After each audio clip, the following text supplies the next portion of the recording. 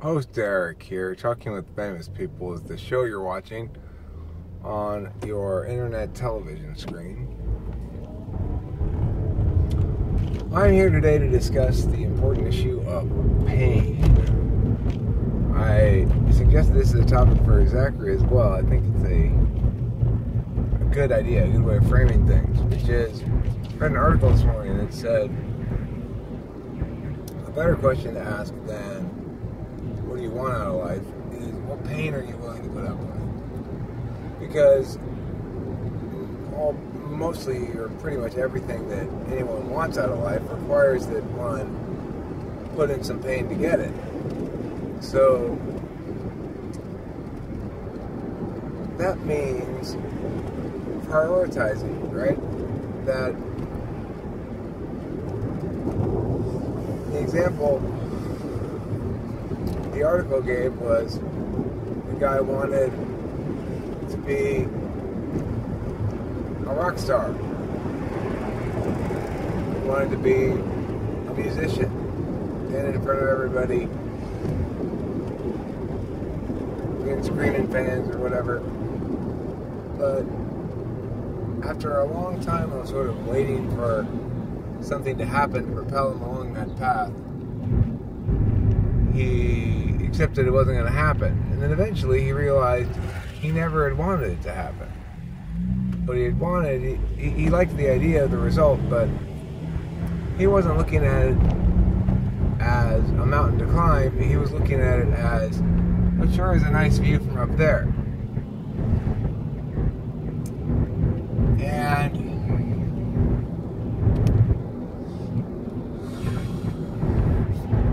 when we think about life that way,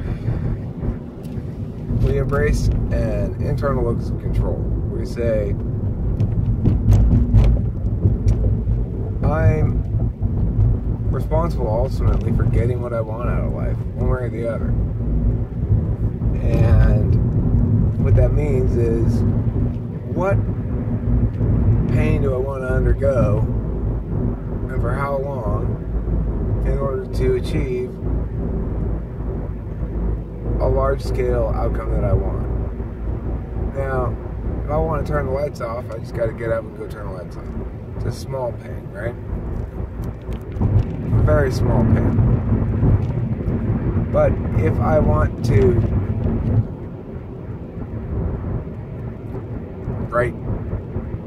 have my book read by a lot of people, well, there's a number of things I could do, but the number one thing I ought to have done when I finished writing it was send out query letters and send it to agents and publishing houses and stuff like that.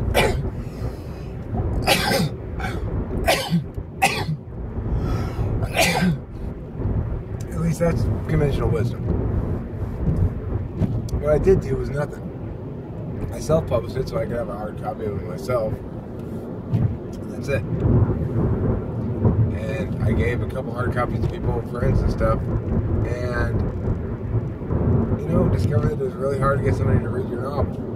Why is it hard to get somebody to read your novel? Well, because a novel is a long piece of writing. It's not a small ask. The thing a writer is naturally going to focus on is, well, to the extent that it's a big ask, it took me endless hours to put it together. You're my wife and everything. Maybe you can do me the favor of reading it. But I understand better now that ultimately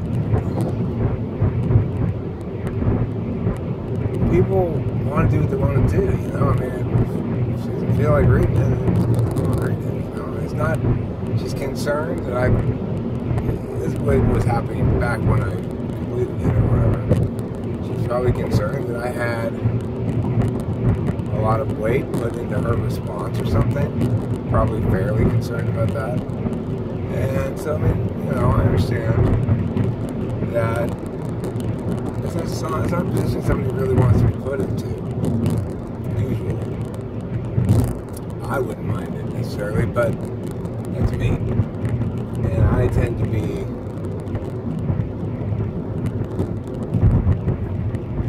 not cautious in those things. So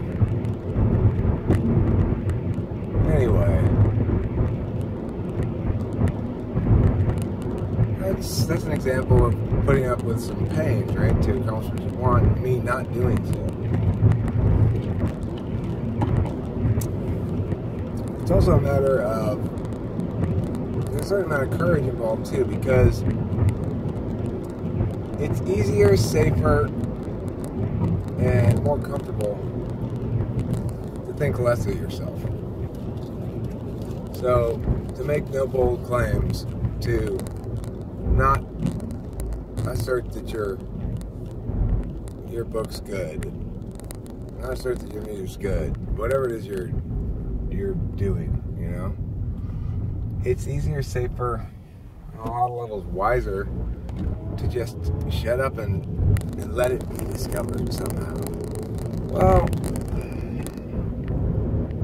that's part of the pain you gotta go through. You gotta understand that there's gonna be pushback in life.